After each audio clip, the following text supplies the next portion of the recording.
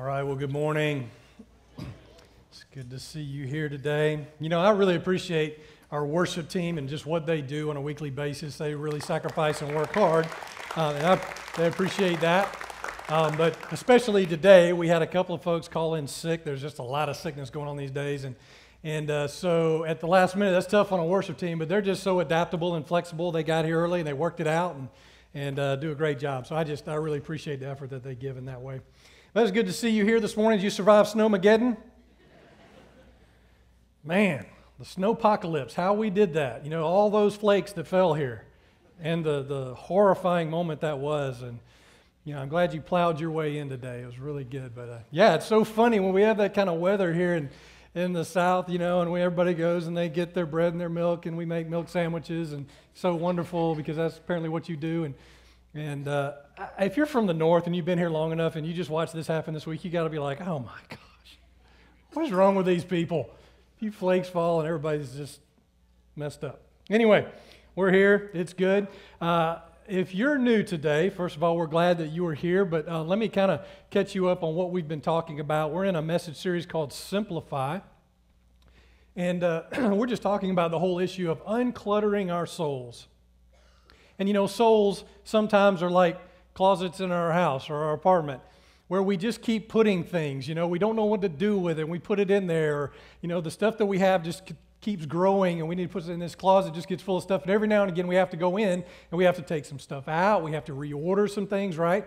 And so, in a way, that's what we're trying to do here is just take a look at what's inside and say, do we need some better priorities? Do we need to be focusing on something different? Maybe our focus is shifted in our life, and we need to get that back in order. So that's kind of what we're doing, just talking about how we can do that well, because the results of this are two things that I think everybody really wants in their life. We want peace, don't we? And we want freedom. We want to see genuine peace and genuine freedom in our life. We don't want to be bound to anything. We don't want to be ruled by anxiety and worry. And you know what? Jesus doesn't want that either. And the Bible very clearly talks about the fact that God wants us to be free from those things. And some of the things that we're talking about are things that can cause trouble in our life. So we want to be free from that. So last week, we talked about our schedule and making sure that we give our schedule first to God. Because, you know, our schedule is shaping us to be someone, right? It's shaping us up to be some kind of a person.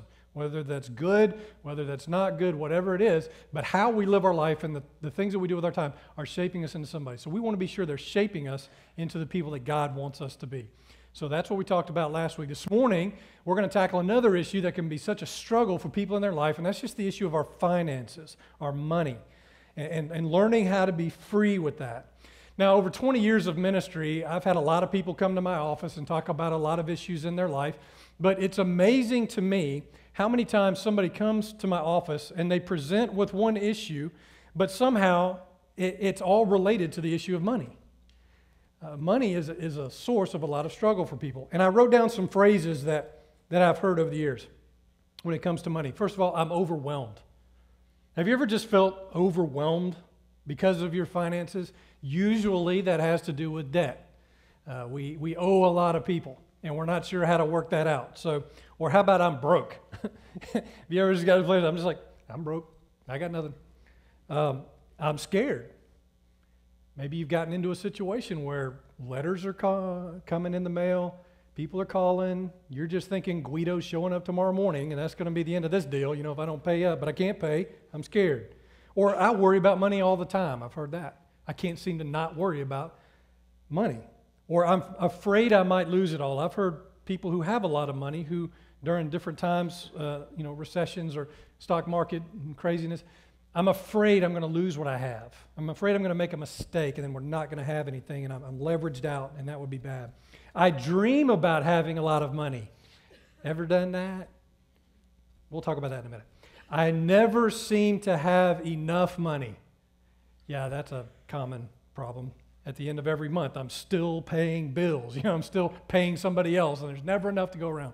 So those are just a few phrases. You could add your own phrase to that list, I'm sure, of ways that money has been a tough place for you. Now, maybe money has been great joy for you, and you found freedom in that, and that is a blessing, and that's something you own as well. But there's one question that I want to offer today, just to kind of help us get focused on making sure that we're moving in the right direction with this. It's just this one question of how much money does it take to make you happy? How much money does it take to be happy? You know, that is a question that I think we need to get around pretty quickly to understand what we feel in our philosophy and theology about our money. How much money does it take for me to be genuinely happy in my life? You know, what does it take to be provided for? And who do I believe is the source of all that? And so that's something we want to deal with. Now, recently, this little thing happened called the Powerball. You heard of that? $1.5 billion. That was ridiculous. And you know, you could just feel the dreaming going on in this country about the Powerball. Maybe you bought a ticket or two, or went into a pool with a whole bunch of other people and bought tickets. I don't know. Becky and I jokingly talked about buying tickets, but we didn't. I'm not doing that. Anyway, so a lot of people dreaming about what in the world, you know, you don't get 1.5 billion, right? You only get about $500 million. It's just like, well, you can't do anything with $500 million. If you don't have the 1 billion, you're really not having all of it. You know, I mean, it's just dreams are squashed. No, 500, $500 million, 500 million. I mean, that'll take you somewhere, you know. And a lot of people are like, man, what am I going to do with all that guacamole? And what was so funny is all the people who said, I'm going to give all my closest friends $10,000 if I win that. And on Facebook, if you'll reshare this, I'll give you $1,000. How many of you? No, we're not going to ask that. But you know, all these big ideas about what we're going to do with this money and dreaming about, man, if I just had that money, I'm going to buy this, I'm going to do that. It's kind of like if you're a country music fan, Chris Jansen has a song called Buy Me a Boat. You know this song? You love that song. I said I wasn't going to sing this song. But it sort of goes like this. I ain't rich, but I dang sure want to be. Working like a dog all day ain't working for me. I wish I had a rich uncle like Warren Buffett that'd kick the bucket. And I was sitting on a pile. I know everybody says money can't buy happiness, but it could buy me a boat. It could buy me a truck to pull it. It could buy me a Yeti 110 eyes down with some juice boxes in it.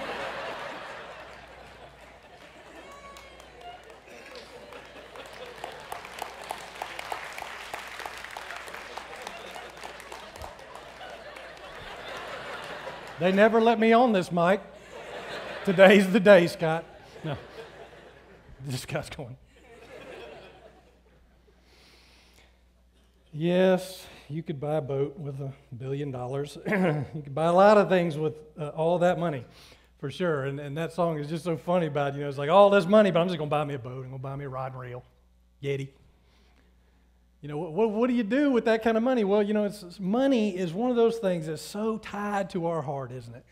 You know, what we desire in our heart is you know, the thing, you know, is this like, what are we going to do with the stuff in our life? And, you know, it matters to God what we do with the things that we have in this life. And it matters how we view what we have. And so this morning we're going to talk about that. And we're going to start with this guy in the Bible who had a whole lot of money. But in having that, he did not find a source of fulfillment and contentment and joy that he wanted in his life. And so if you have your Bible, it's going to be in Luke 19, 1 through 10. Luke 19, verses 1 through 10. This is an event that you are very well aware of, I'm quite sure, if you've ever read the Bible or whatever. If you grew up in Sunday school and church, you sang a song about this wee man. His name is what? Zacchaeus, right. Zacchaeus was a very wealthy man who came about his money by some unsavory means, and in doing that, he found not the joy and hope that he wanted, and he had to find it somewhere else, and then Jesus enters the picture. So let's read about this, and then we'll talk about it on the other side, starting in verse 1 there. Jesus entered Jericho and was passing through. A man was there by the name of Zacchaeus. He was a chief tax collector and was wealthy. He wanted to see who Jesus was, but because he was short, he could not see over the crowd. So he ran ahead and he climbed a sycamore fig tree to see him, since Jesus was coming that way. When Jesus reached the spot, he looked up and he said to him, "Zacchaeus, come down immediately. I must stay at your house today." So he came down at once and he welcomed him gladly. All the people saw this and began to mutter, complain, gossip, put a word in there. "He has gone to be the guest of a sinner." But Zacchaeus stood up and he said to the Lord, "Look, Lord, here and now I give half my possessions to the poor. And if I have cheated anybody out of anything, I will pay back 4 times the amount." And Jesus said to him, "Today salvation has come to this house, because this man too is a son of Abraham, for the Son of Man came to seek and to save the lost." This story is one of those that's so vital in the gospel to helping us understand a couple of things. And there's really 2 main ideas out of this. The first one is the most obvious. This whole idea that Jesus would go to a guy who was really an outcast in his society, and we'll talk more about that in a minute, who was at the margin and who everybody knew this guy was a straight up sinner because of the way he treated people in his life, go to him out of all the people and say, "Zacchaeus, I see you. I see you. I know you. You don't know me yet, but I know you. And today," and he says in front of all these people, "I'm coming to your house and we're going to eat a meal together." And in that day, eating a meal together signified friendship. It was an intimate thing that people did. It was important relationally. And so he said, "Zacchaeus, today we're going to be friends." And everybody around him just went, "Oh my gosh, what is Jesus doing? Eating with sinners," you know. And they just couldn't understand this, but this is the heart of God. And so he goes to Zacchaeus, and Zacchaeus, man, when he got down out of the tree, it says he welcomed him gladly, because there was something going on with Zacchaeus. There was something wrong. And so Jesus goes to his house. I wish we had the conversation, but we don't. But some really good conversation went in there in such a way that Jesus was able to show Zacchaeus there is a new way to live your life, and you can be free. You can have peace. And that must have sounded really good to Zacchaeus, and he accepted that, and salvation came to his house that day. A beautiful, beautiful story of God's love and his grace and his mercy. But you know what's also interesting is the second thing is it was tied up in this whole issue of his money and his finances and what he valued in life. So let me kind of set the scene of what's happening in the scripture, and we'll get into that in just a little bit more detail. So Jesus, it says, is going through Jericho. Now here's what's happening. He's on his way to Jerusalem because it's Holy Week, and thousands of people are on a trek to Jerusalem for Holy Week. Now also it was the time when people would pay their taxes, and Jerusalem was in a territory that was controlled by Rome, and so people had to come every year and pay their taxes. Jericho was an outpost, a place where taxes were received, and so a lot of people in that region went to Jericho to pay their taxes before they went to Jerusalem. Okay, so this guy, Zacchaeus, lives in the town of Jericho, but he's there because of his job. And here's the thing. Zacchaeus is a Jew. But at some point, he went to work for the Roman government, the pagan Roman government. And he did so well at his job of receiving taxes and actually extorting the people, which we'll get into in a second. But he did such a good job, they made him chief tax collector. So he was over a division of other collectors who would actually sit at the table and collect the money. He was in charge of all of them. But here's the deal. Somewhere along the way, he struck a deal with the Roman government. And he said, "Hey, listen, if I can get more than the tax out of these people, will you pay me?" And they said somewhere along the way, they probably gave him a couple of options. They said, "Okay, whatever you get above and beyond the required tax, you just stick it in your pocket, or we'll pay you more." Either way, he learned how to extort his own people. And you can imagine that, there were folks coming to that table having to pay their taxes that he was trying to get more out of, people like widows who didn't have much money, young couples with new baby, elderly people. It didn't matter to him. It didn't matter to the tax collectors. They were greedy. They were mean. And they expected you to pay up exactly what they were asking you to pay. How many times that people must have broken down right in front of him at that table? How many poor widows just cried as they put their last coin in the plate for him? And I just suspect, and biblical scholars would say, that over time, it's possible that at some point Zacchaeus grew a heart. And that in the process of doing that, he began to have compassion for his own people, and he began to feel extremely guilty for what he was doing. And not only that, but we can surmise that Zacchaeus was not married, he didn't have children, and he didn't have many friends, and the friends that he did have were also snakes like him. And so they didn't trust each other, so he didn't have any true friendships. So he was lonely. So here you go, a guilt-ridden, broken, lonely person who, by the way, is probably the wealthiest person in town, huge house, could have everything he wanted materially, but at some point had discovered he really had nothing. And that's how we can surmise why he would even go looking for Jesus. And he knew that Jesus was coming through Jericho, and probably he had heard that this guy was a healer, that he was bringing hope to people.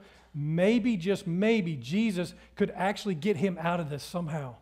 Maybe Jesus could get him out of this lifestyle. He could find some hope for his life and have a new life. That's what he was probably believing in. So he goes there. He's in the crowd. He's a short guy, vertically challenged, trying to figure out a way. I need to see him. I need to see him. Maybe if I can see him, he might even see me. So he gets up into that sycamore tree. And that was kind of an unmanly, undignified act in itself. You have to pull up your robe and you have to climb this tree, and any shred of a reputation he had left was gone right then, as everybody watched him do that. And so he gets up in there, and as we read, Jesus saw Zacchaeus and went and ate with him. And Zacchaeus' heart was opened up as a result of this, and he really did find new life. And Jesus presented this new life to him. And it's interesting to me, the result that we have recorded in Scripture of what happened in his heart was that he went straight to his money. And it says that he gave half his possessions to the poor, which would have been a bunch. And he said, if I've cheated anybody out of anything, I will pay back 4 times the amount, which was way beyond the Jewish requirement of paying a penance to somebody else. And he was trying in the best way that he knew how with his new faith to show practically what he felt in his heart spiritually. By saying, you know what, this money has been nothing but a burden to me. This has been nothing but a source of frustration for me. So today, I'm going to do something else with it. I'm going to do something I've never done. And you can imagine that when he took Jesus to his house, he had an outer gate and he would have had guards, but also there would have been beggars out there, as they did at many rich people's house. And he would have taken Jesus right by, kicked the beggars out of the way to get Jesus through the gate, and probably did that every day. But on this day, something new happened. And it's likely he would have gone out there and he would have started right there with them. Here you go. I'm done with this. I hope it can bless you. And out of his heart, this overflow, this new generosity welled up in him. And he found something that he needed more than anything, which was peace and freedom and salvation. And you know what? Only Jesus can bring that. There's not a dollar in this world, not a material possession, that can bring what Jesus can bring, right? That's the message here. That's the overarching message. And so the question for us is, do we get that? Do we have freedom? Do we find peace with all the things that are in our life, or do they just run us ragged? And so I thought this morning what we would do, and for those of you who are in host homes as a part of the Simplify study that we're in, this will be a little bit of a recap this morning, but I want to touch on these principles once again. It's the 5 beliefs about financial reconciliation that Bill Hybels talks about in his Simplify book. So let's go through those real quick. Number one belief that we really need to nail down in terms of our finances is this idea that all I have comes from God. That all I have comes from God. You may have worked hard and be really smart and have a big degree and all this kind of stuff and amassed some money in your life, but the thing that you have to understand is we have nothing except that God provides it. Right? He is the one who makes things happen in our life. Psalm 24:1 says, the earth is the Lord's and everything in it, the world and all who live in it. Everything is God's. Anything that we have is a gift from Him, and the call for us is to steward it well, right? But that principle is very important, and that helps us realize money is not everything. Money cannot buy everything that we need. I read this week. It was a whole thing about money isn't everything. And it said it can buy a bed, but not sleep. It can buy a clock, but not time. It can buy you a book, but not knowledge. It can buy you a position, but not respect. It can buy you medicine, but not health. And it goes on, and it's a big, long list. I was like, man, that's really so true. The things that we really want, you can't purchase those things, And the things that we really need come genuinely from God. He is the source. And the second thing is I live joyfully, good, important word there, within God's provision for my life. I live joyfully within God's provision for my life. That means I don't spend more than I make. Have you heard of this concept? You know, I don't spend more than I make. You know, we live in a culture that, you know, everybody's in debt, so what's the problem with debt? You know, and all this. And we end up spending more than we make. And you know, it's hard. I know it. I get it. I am with you in that issue. I have a great love for gadgets. I really do. For gadgets in the areas of hunting, fishing, running, electronics. I mean, anyway, stop right there. But like if you get a new thing out there or something, like I'm looking at it. So here's a little story of confession. So I was at Bass Pro Shops on Friday. That place is awesome and evil at the same time. I don't know how to describe it. But Satan uses it as his tool to get the preachers. I know it. So I'm in there, and I'm looking at headlamps. You know what I'm talking about? The flashlights, headlamp thing?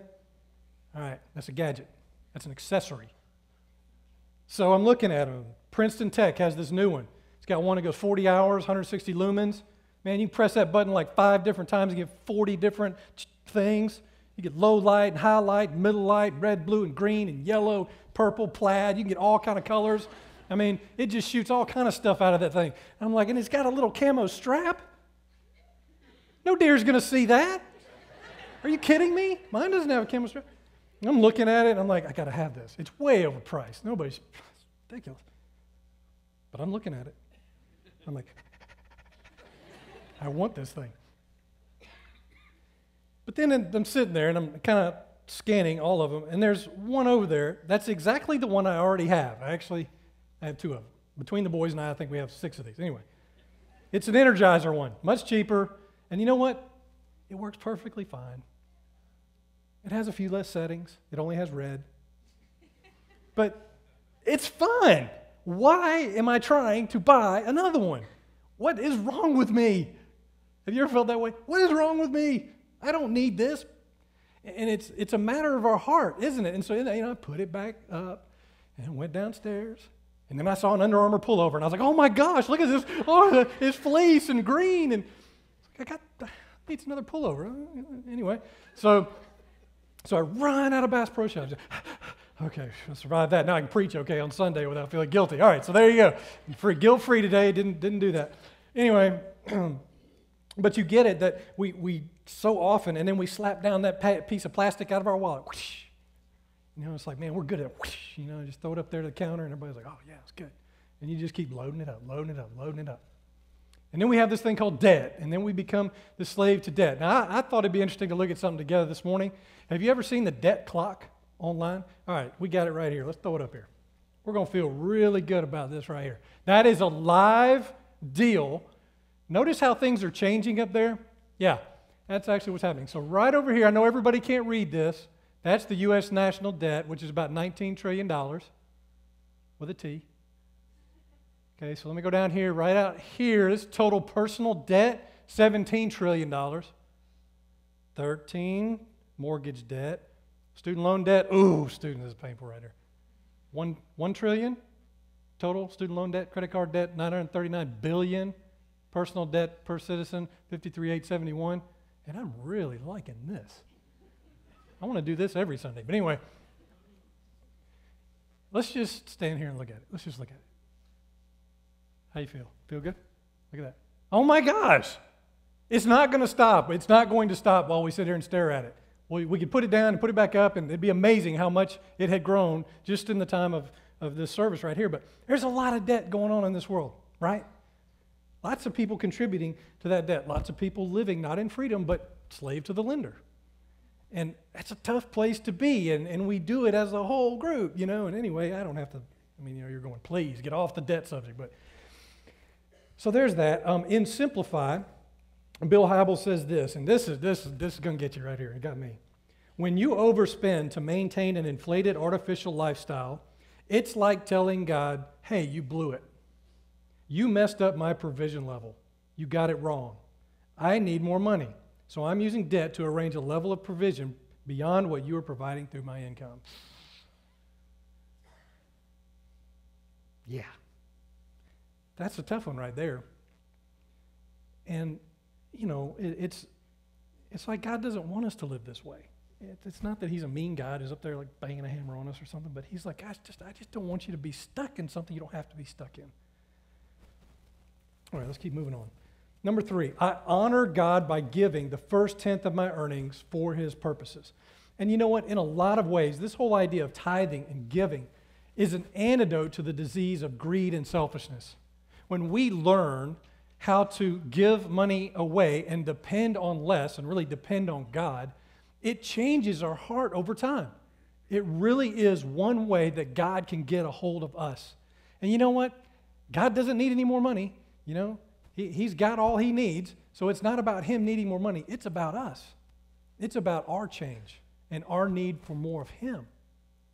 And him trying to provide for us. So he gives us a way to do that through the tithe. Now also practically, it's a way for us to invest in what he's doing here on this earth by helping grow the kingdom of God, by helping move the church forward. It's a way for us to be personally invested in that.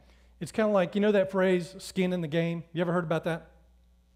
There's a legend or like a story that actually comes behind that phrase that back in the 1960s, Warren Buffett was inviting 6 doctors to invest in this venture they had going on, and so each of them were going to give $150,000, and they kind of sat there at the table and looked at Warren like, are we just providing this for you? Are you going to be in this? And so after a lot of conversation, he decided to put $100 in there just to prove that he was invested as well in what they were trying to do. And it was this phrase, skin in the game, that sort of came up during that process. He was saying, I'm going to make a sacrifice. I'm going to prove to you that I'm in this. I'm not just going to let you do it. And so that's kind of supposedly where we get this phrase, skin in the game.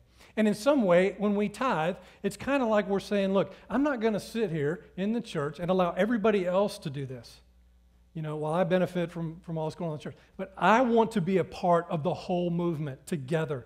I'm going to put some skin in the game. I'm going to tithe. I'm going to make a sacrifice on my behalf to make sure I'm a part of the movement of God in this world in this way. And it's just this way that we get to tangibly show God our heart and what we feel and how we feel about him and to trust in him. In Malachi 3:10, it says, bring the whole tithe into the storehouse, that there may be food in my house. Test me in this, says the Lord Almighty, and see if I will not throw open the floodgates of heaven and pour out so much blessing that there will not be enough room to store it. And what he's saying there is, look, just test me, just try it.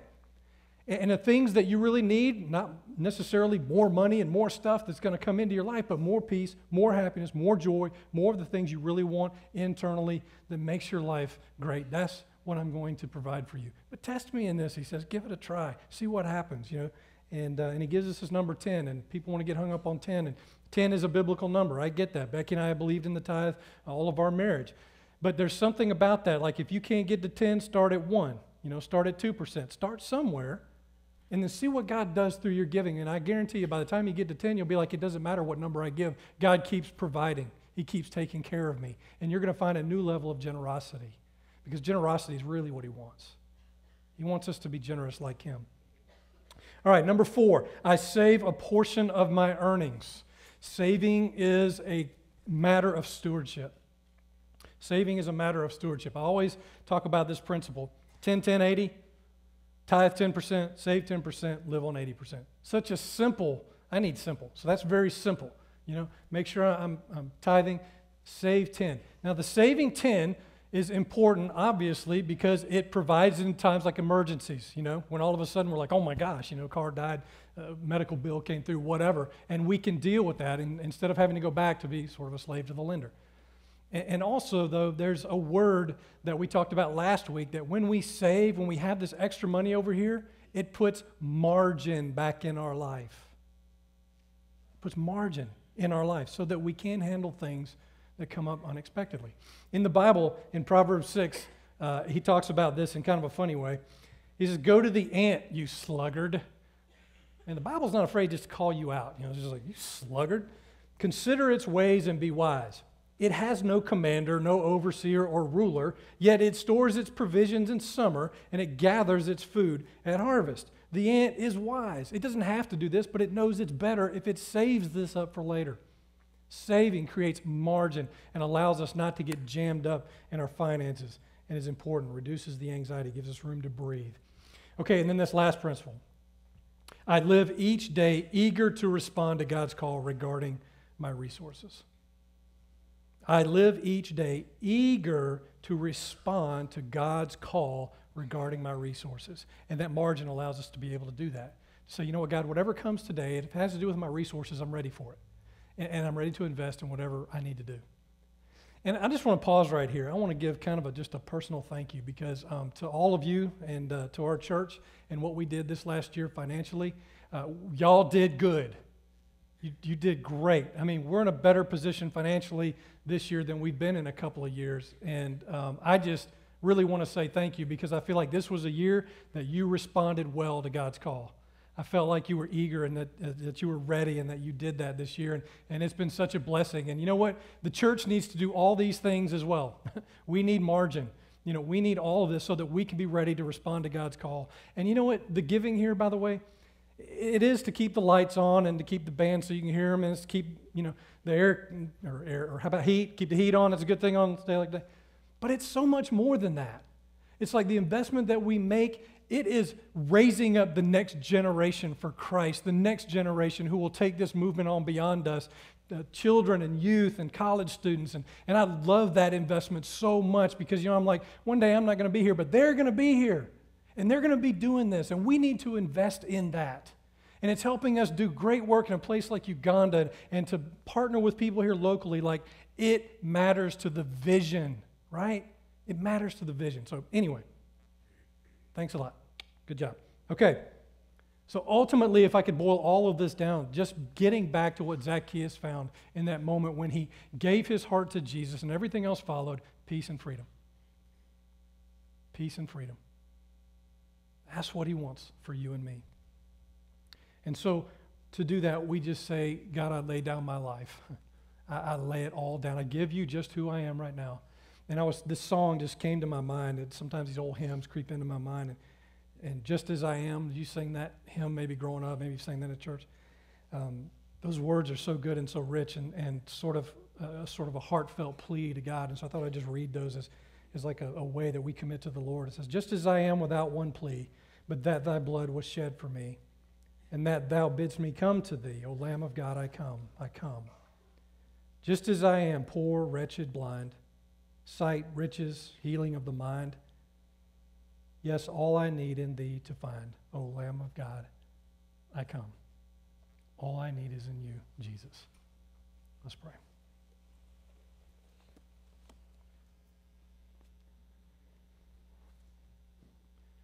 Well, Father, this morning,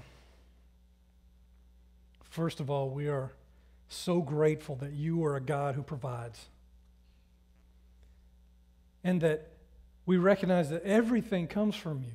Everything that we have is a result of your goodness to us. And so, God, I pray that we would all challenge ourselves to see that in what we have. And because of knowing that you have provided, that we would steward it well. That we would be careful with our money and our resources. And that we would line everything up around Jesus. And Father, we're so thankful for Zacchaeus and what happened there, because it's such a way to tell us about your love for us, your care for us, and that Jesus is the one who brings salvation. He's the one who brings what we need, and he can free us up from being a slave to our money and to the stuff in this world. And Lord, we know that that's why Jesus died on that cross, so that we could know freedom. So Lord, today I'm just imagining in a group this size, there are folks who came here who are burdened, struggling in their finances in one direction or another, and not sure where to go. And God, today I just pray that maybe even in this moment they would just lay it down. That they would just lay it down. And say, God, I'm done with this burden. I can't do it anymore. Would you please help me? And that in this moment, God, they would just simply say, God, you first. Starting right now, you first. And then, God, you would do what only you can do, which is come alongside us by your Spirit. First of all, encourage us, strengthen, and then show us the way out. Help us to be courageous enough to take those hard next steps that we need to take. to find the freedom and peace that you want to give us. So God, I pray for that, for those who are here today who are struggling in that way. Lord, I know not everybody struggles in this. They've done well with their finances. It's brought great joy into their life. And so God, I just pray that you would give them an even bigger vision for their life and their resources. And God, that we would all find our place in your kingdom as through our generosity we watch your kingdom grow and advance. And that we'd be passionate about making that happen. And God, we're so blessed here at this church. You've done such great things here. We want to see that continue in amazing ways as we take bigger steps into the future. God, guide us, show us the way. Help us all just to be together and passionate about that vision. And so, God, today we just say that we love you. You are the King of Kings and Lord of Lords. You are the only thing that matters in life. And today we recognize more than ever we need you. We can't do it alone. And this world will not provide.